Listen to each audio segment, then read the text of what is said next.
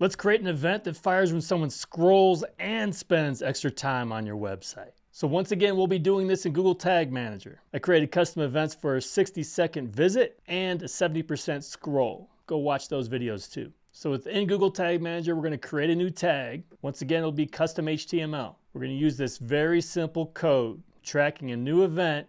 We're going to call it Quality Visitor. Don't forget to click Advanced Setup, Tag Sequencing, and fire a tag before this one. It'll be our base pixel code. We're going to create a new trigger, configure it. This time we'll select Trigger Group. Now we'll select those two triggers that we created in those previous videos. So the group trigger will only fire if both of these two things happen. So the reason for this is you could technically have a 60-second visit where they didn't scroll. Or you could have someone who scrolled really quickly but immediately left. A true quality visitor is likely to be someone who does both of these things. You can then use this for your reporting, optimization, and targeting. Hope that helps. Follow for more.